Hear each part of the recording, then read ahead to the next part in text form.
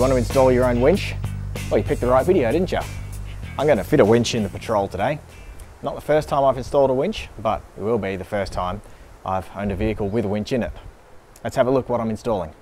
Here's what I've chosen. Ridge Ryder's 12,000 pound electric winch with synthetic rope. Why did I choose it? Well, I've heard some pretty good stories about them over the years, and I went on a trip with Ronnie and Torben from Four Wheeling Australia years ago, like 2015. And Ronnie got stuck on a very steep, slippery clay hill climb. Torben had an older version of one of these in his 79 series, and we hauled Ronnie all the way back up the hill backwards. Took a good couple of hours, and we filmed it too, so just have a look at the little info icon up there if you want to go back and see the double line winch recovery video that we did. Anyway, so I was pretty impressed with it. I said to Supercheap, do you want to supply one for the video? They said, yeah, all right. Happy days for both of us. So what made me choose synthetic over wire? Well, there's two reasons really. The first one is weight. Trying to save a little bit of weight, and the whole winch with wire combo probably weighs twice what this does. The wire is a very heavy component.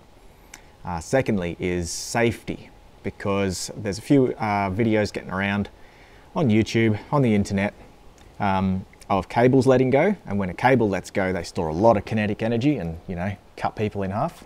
When a rope lets go, this synthetic rope doesn't store nearly as much energy, a little bit. So it snaps under the full weight of a four-wheel drive and it pretty much just drops to the ground. The downsides of choosing rope, it tends to need replacing more frequently. A steel cable will last a very, very long time depending how much you use it. Rope doesn't like being in the sun. You have to take a lot more care of it. You have to wash it out and really get any grit out of the fibers. And then when it does come time to replace it, it is pricier than cable. Though, having said that, the price has become a lot more reasonable over the years. So anyway, that's my reason for choosing it. Let's go over to the car and have a look how to install it. First thing you want to do is make sure you've got a winch compatible bull bar, but guess what? I don't. What I'm going to be doing is using this. It's a winch cradle. And the reason I'm using this is so I can keep the alloy bar, because I'm on a bit of a mission to save weight on this Patrol, as I've mentioned in previous videos of mine. So if you're looking to save weight or save a bit of money not having to spend a couple of $1,000s on a winch bar, getting a winch cradle might not be a bad idea. Whether you're using an alloy bar with a winch cradle or a steel winch bar, I want you to get underneath and check the bolts that hold that cradle or bull bar to the chassis. You need to make sure they're high tensile. Now, if you've got a proper winch bar on there and it's been fitted by a trusted fitter, they should all be high tensile. But if you're not too sure about the history of the thing, it's best to check. The way you check is you look at the head of the bolt. So this one's got a little 8.8 marked on there. 8.8 or above is high tensile. If there's anything else marked on the top without those numbers, or there's just nothing at all, ditch the bolts and replace it with high tensile. This next part all depends on the way your vehicle and bull bar is set up. Some vehicles you'll be able to get straight under here, and your winch will just fit up in that gap and bolt to the bar. Other vehicles, like mine, the bull bar is going to have to come off. Some of them, the winch won't fit through that gap. In this case, I have to pull the bull bar off, mount my winch cradle, put the winch on top, and then put the bar back over it. So, all depends on your situation. Let's get this thing off.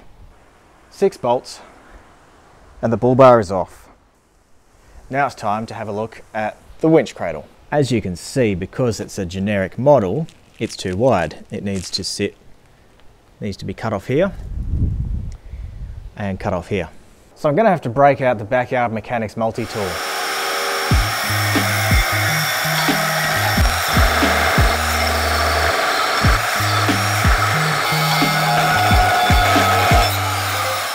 So I've cut it to size. If I was you, I'd probably just buy one specific for your vehicle. It's a bit easier. I actually thought this one was for a Patrol, but it turns out it's universal. Oh well, that's life. Where I've cut the ends there, I'm just going to give that a lick of black paint. There, black paint. Stop it rusting.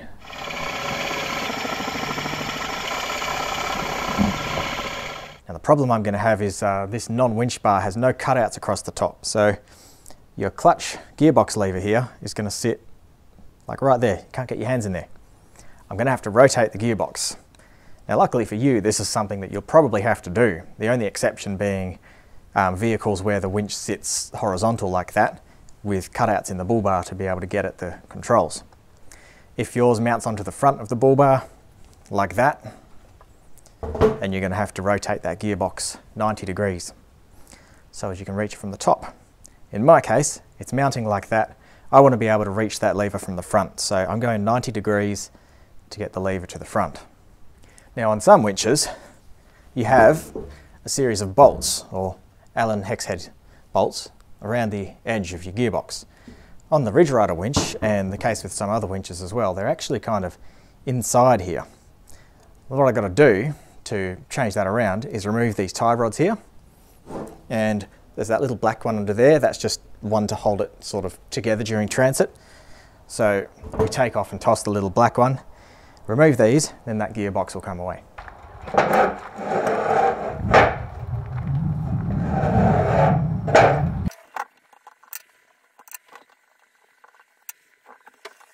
So I've taken all the screws out of that gearbox, and as you can see, that's how it used to sit.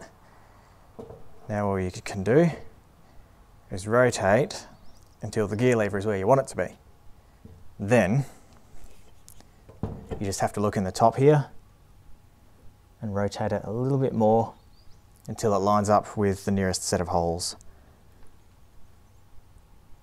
So I can have it either facing a little bit down or facing a little bit up.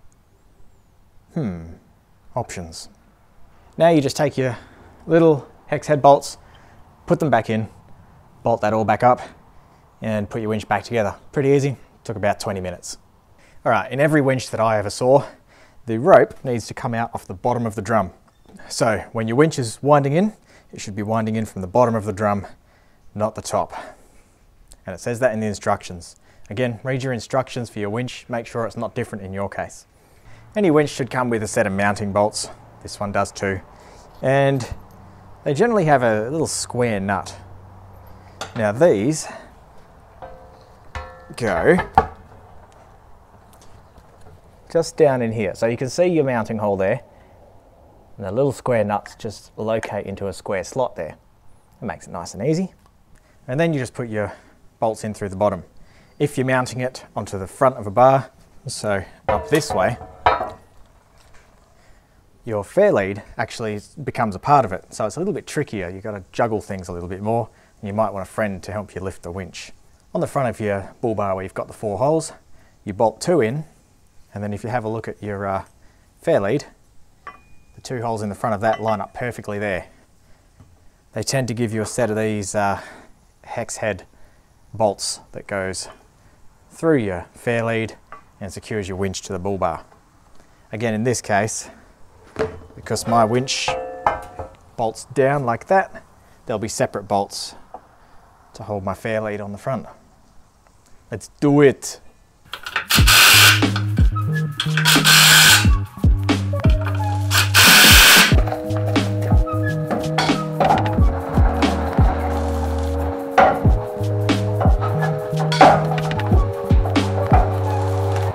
It's about time to talk about the wiring on the top.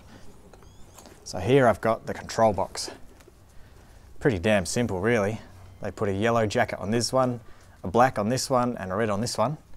Corresponds to, excuse me Rog, red here, yellow here, and black here. That's 3 of them dealt with. The big red one here, the long red one goes up to your main battery. Generally right on the bottom of the motor, there's another bolt terminal just like these ones. On that one goes that little black wire, and this black wire. Big long black earth from that bolt there up to the negative on your main battery. Now with a winch, always earth straight back to the battery. You never earth it back to the chassis because you end up with resistance problems. You want maximum current at all times. Also, we're going to consider mounting of the control box. I'm just going to put this where most people do, which is right up front and center on top of the bull bar. In my case, there's no holes in the bull bar for it to go down, so I am going to run it straight through this gap in the grill here, down onto the motor, which means I can do it all now. I can just feed the wiring through there, and while I have to put the bull bar on and everything, I'll just cable tie the control box up out of the way. Also, it's optional, but I've always done it every time I've fitted a winch. You can slip some corrugated protective tubing over each wire. So I'll be doing that for sure.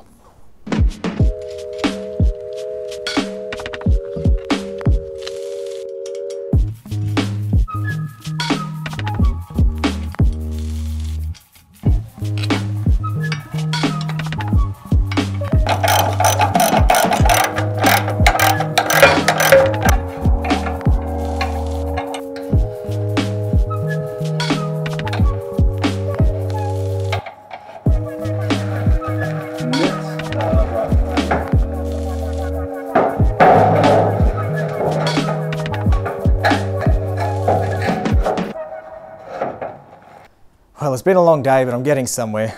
I never was the quickest worker. Here's what we've got. Look at that. I had to cut that opening out. And around here, I'm just going to line it with this stuff called pinch weld.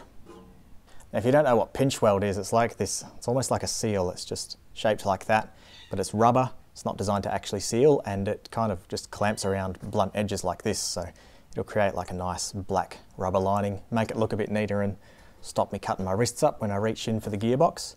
Talking about the gearbox, that's quite well located up in there. Anyway, now I've just got to mount the control box right in the middle of the bull bar like everyone else's. I could have taken it up here, I think, and maybe mounted it here or just in here. But to do that, I would have had to extend the control cables, and I don't have the hardware to do it. So the middle of the bull bar will do me fine for now. The control box is mounted. Have a look at this. It's pretty good, eh? Nice and sturdy. One more thing to do before we can give it a squirt and see if it works. Got to connect up. Positive, negative. Moment of truth. Does it work? I'll tell you what, if it doesn't, I'm probably going to have the biggest man tantrum. Oh, we've got a light. It says wired. That's the sound I wanted to hear. Yep, I press in and it goes in, I press out and it goes out, so I've got the rope and the drum up the right way. So I got my pinch weld, Clark rubber in Cannington. That looks a bit neater, doesn't it? So she's all good and ready to go. Now I'm going to show you how we spool this rope on nice and tight so as it's ready for its first use and abuse session. Next thing we got to do, get it out of this carport, and I'm going to use the driveway. The driveway's nice and long. We need, yeah, pretty close to the full length of the rope, which is 28 meters to be able to do this. So let's get into it.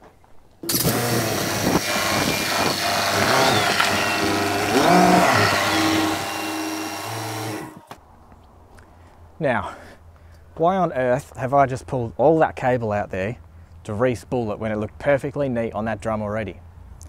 Good reason. Because when they spool it nice and neat like that on the drum at the factory, they don't do it under load. And the reason you have to do it under load is because the first time you use this winch in anger, oh, March flies, no, not having that. Now what happens is you've got all these loose layers and you use it in anger, you get big tension on that rope, and your top layer cuts down into the second and third layers. And it can damage and pinch and crush the rope, but what tends to be more of an issue is it tangles all up and gets in a big bird's nest, and then you try and free spool your winch to get it all the way out, and it's all wrapped around the drum and tangled up. So by doing this under load, you're going to compress it nice and tight, and instead of having loose layers, it's going to be like that, nice and tight, and that top layer won't cut down into the bottom ones. So I'm going to run the vehicle. You always have the vehicle running when you use a winch, because these bad boys draw as much as, if not more, than a starter motor. We're going to have the handbrake up just a little bit, and we're going to have the gearbox in neutral. Now at the other end, we've got the hook on the 150 Prado. Now everyone knows not to trust a Toyota handbrake. So we've got that handbrake all the way on, and we've got the transmission in park. You can use a tree at that end. Wear gloves for this bit, because you're going to be manhandling that rope. I have picked the dodgiest pair of gardening gloves I can find, with a beautiful hole in the finger there. And it might look dodgy, but there's only a few hundred kilos of pressure here with the handbrake on in the Patrol, and you're going to have to manhandle this rope backwards and forwards. So you'll have the controller in one hand, you're hooked up to the Prado up there, and the Patrol's just going to pull itself along gently on the handbrake. That's giving you your preload on that rope, and then you'll just be watching on the drum there and guiding that rope back and forth along the drum like so, layering it up nicely. And you're just going to buzz yourself all the way up to the end of the winch rope, layering it on like that.